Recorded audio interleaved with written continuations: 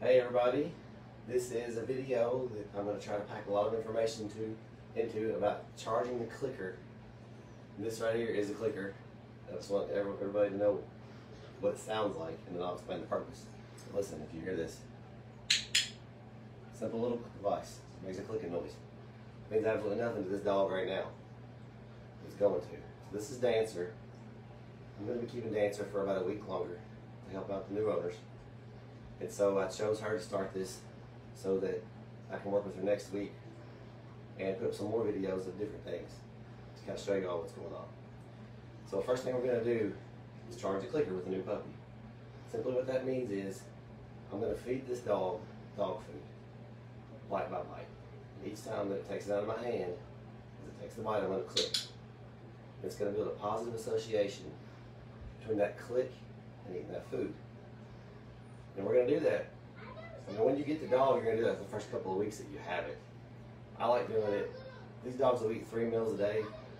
When you bring them home for the first little bit, I like doing it every meal if you can. But if you can't, that's fine. Try to do it once a meal.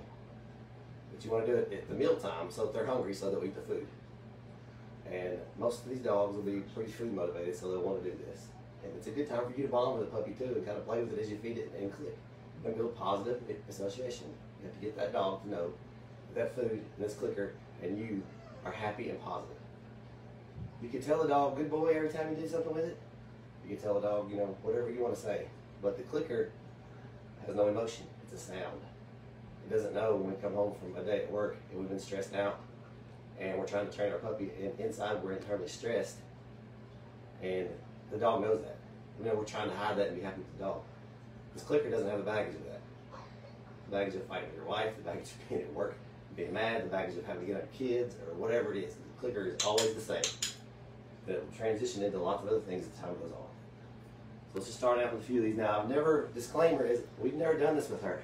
We've never done it with any of the dogs. I've done it with Waylon, and it worked great. So we'll just see how it goes. This is live in real time, so we'll see what happens. Just keep a little cup of food nearby. Start looking around. Here, she knows what's going on. She smells it right as she takes it on my fingers. Click. You have some ready.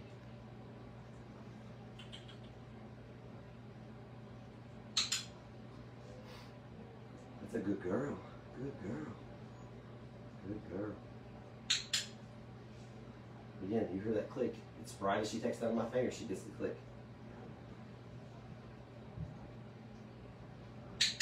And as time goes, she might start trying to bite my shoestring while we're doing this or jump up on me. We need to make sure that we're not letting those behaviors happen while we're giving the food and clicking. Because if you do, you're reinforcing a bad behavior. We want her to just be looking around, being chill, being good. So you don't tell her no, you don't get on her, you just wait till she gets down. When she's down, leave it to her. You never want to reinforce a bad behavior in any way. Because then they think, well, oh, I can do that, I get food. So she's being perfect. She's already sitting and doing good.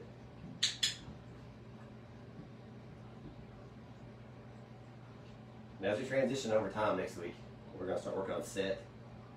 And she'll literally be doing the same thing she's doing now, and I'll click and give the food when she sets. And I'm not going to tell her to set, I'm just going to click and give her the food. And then we'll build in the command as the days go by.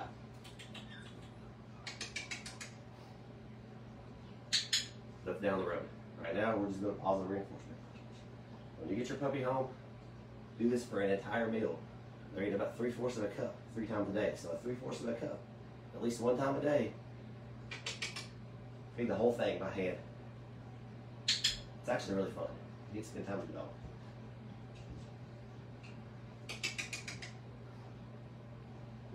We dropped it. Sometimes we mess up and drop it. Just pick it up and do it again.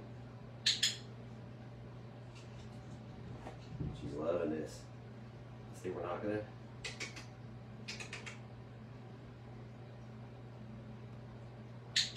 And when you give it to her, don't let her just yank it out of your hands. Like, hold it between your fingers. Let her get in there and real gently pull it out of your fingers so that she doesn't become an aggressive, take food out of your hand kind of dog like that. See? But it's really easy.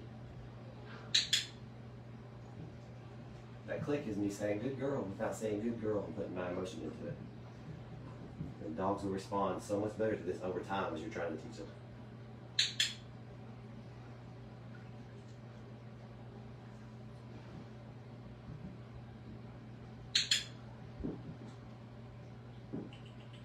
Answer.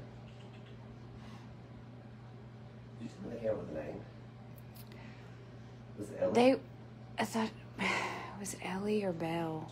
I wish they were watching. They could tell me. This is Ellie. Is it Ellie? Yeah, this is above my list. Because, yeah, Prancer is Winnie Belle. Yeah, so this is Ellie. Ellie. I'm gonna start calling her Ellie by her name though. I think it's Ellie. Well, I'm gonna call her that. And we'll look and make sure that these videos are. I'm sure it won't stick for one name, right? One time. Yeah.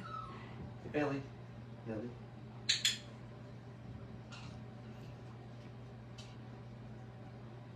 See, do you see the focus that she has?